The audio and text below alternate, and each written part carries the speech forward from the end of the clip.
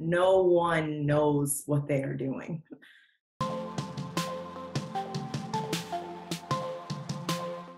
My name is Sabrina Chaudhry, and I am the co-founder of Stay Silent PVD. We are an events and marketing agency based here in Providence, Rhode Island. COVID-19 has obviously affected everything across everybody's lives, but specifically in our business, we saw the effects pretty quickly. We own a nightclub in Providence that we just opened in January of 2020 called Crib. And pretty quickly, once the declaration of emergency happened, we were not allowed to bring together groups of larger than 100. And so that lasted for a weekend. And so we ended up doing one event in that time frame. We also weren't allowed to have live entertainment, DJs, charge a cover.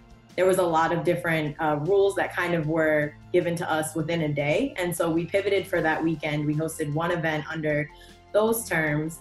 And we're very lucky that we were able to even have that one day, because that was the only event we had for the entire month of March, based on the fact that things got a lot stricter after that. So since that point, we have completely closed down our club until we're all holding our breath to see when it reopens. I think there is something to be said about being first-generation American and a child of an immigrant in this, where there's some communal parts of it that I think are really just the same. As a small business owner of color, I've already experienced so much of the gaps in banking and the gaps in funding for my business. I have a great credit score. My partner has a great credit score. We have very little debt. We both own properties, and we could not get a loan to open our club. And even with Trade Pop-Up, our nonprofit, we've never received a grant. I think part of that is not knowing how to access those funds, but also because so much of funding is done in a very singular way, specifically leaves out businesses, nonprofits, and organizations of color. And so even the idea of how much grace I've felt in this time, where people are actually asking, how can we help you get funding? You know, we needed funding every year we've been a business, and we've never received it. So in some ways, it's been eye-opening to receive grace when we are in a bad situation, because we have been in bad situations many times and have never received grace, and have never had things, or have rarely had things explained and boiled down and streamlined in the way that they are right now. Things that I recognize from this circumstance is that we need a lot more empathy in general, and I've seen so much of that in this crisis in response from government officials, from places that I may not necessarily have felt that was coming from previously to this. But I think recognizing that most small businesses in our state are 2 weeks away from financial panic should be extremely alarming for all people. Yes, the arts and gig workers and DJs are feeling it, but so are most retailers, so are most childcare providers, so are pretty much every small business industry that our state has. No one knows what they are doing.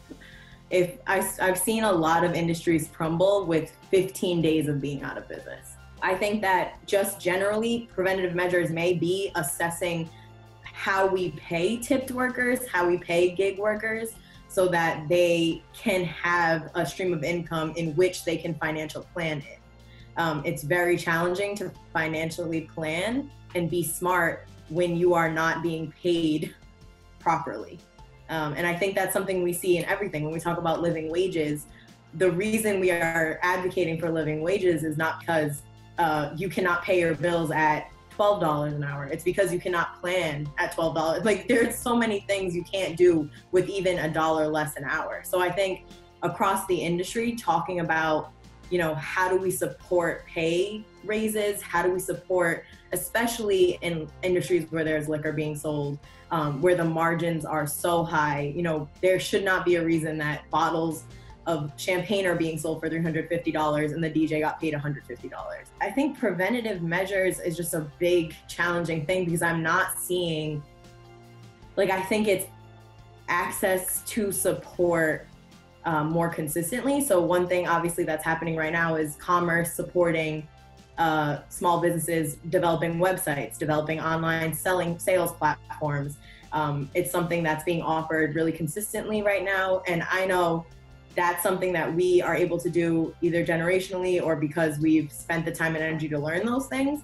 But I do think there's a lot of businesses that are just not technically up to speed to function digitally. One of our goals as a state should be to get everybody the digital resources that they need, or get all of the small businesses the digital resources that they need, so that in our changing world, they are able to still connect and communicate in times like this.